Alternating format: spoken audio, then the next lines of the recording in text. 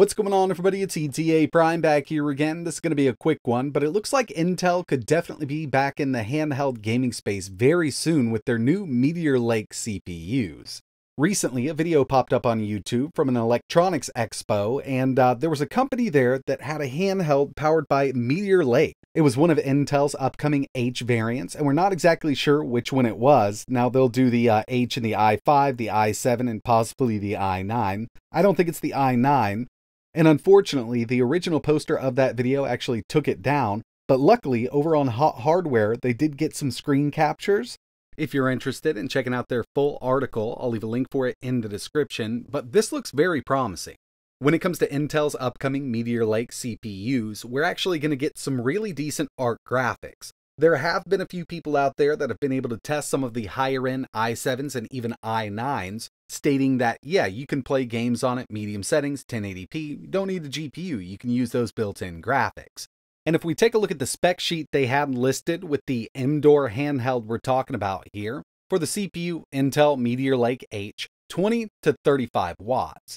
And they're talking about TDP here, so that's not total system draw with the screen, speakers, and everything else built into the handheld. So obviously it's going to need a pretty decent battery if we're going to be running this at 20 to 35 continuously. This thing also had an 8-inch display, up to 32 gigabytes of RAM, M.2 SSD. On the bottom here, it looks like we've got a micro SD card, 3.5mm audio jack, and a full-size USB port. Round back, kickstand, couple extra buttons. Up top, we've got our ventilation for that CPU.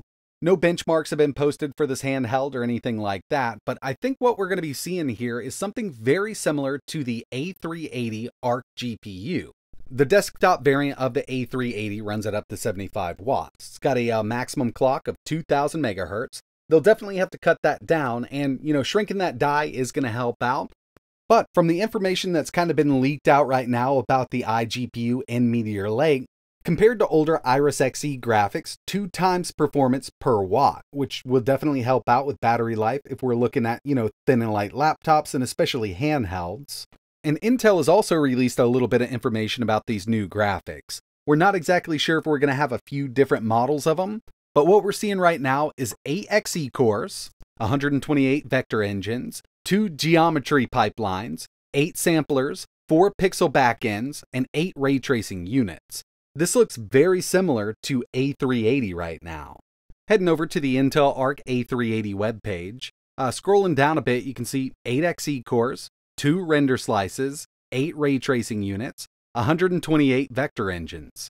Graphics clock up to 2000 megahertz, but like I mentioned, this is the desktop variant, so it does run it up to 75 watts. And I've actually done quite a bit of testing with this. I've made a couple videos showing off performance with the A380, and overall performance really isn't that bad. I could kind of compare it to an RTX 3050. And, saying that for a desktop GPU doesn't mean much.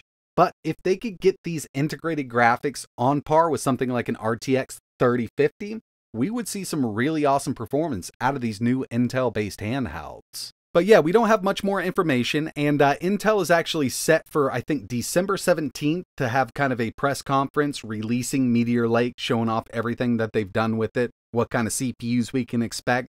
And by then, I think we will see a couple other manufacturers come out of the woodwork that have been kind of testing these Meteor Lakes in the handhelds. If any more major information comes to light, I will post it up on my community section, but I'd like to know from you, if Intel came to the market with a good Meteor Lake chip that we could run it, let's say 20 watts, get the same kind of performance that an RTX 3050 puts out inside of a handheld, would you be interested in swapping over from an AMD handheld to an Intel handheld? Let us know in the comments below. But yeah, I'm actually really excited about this, and I can't wait till they make the official announcement. I'd love to see what manufacturers have been doing in the background with thin and light laptops using these new Meteor Lake chips and especially handheld gaming devices. But yeah, let me know your thoughts in the comments below. And like always, thanks for watching.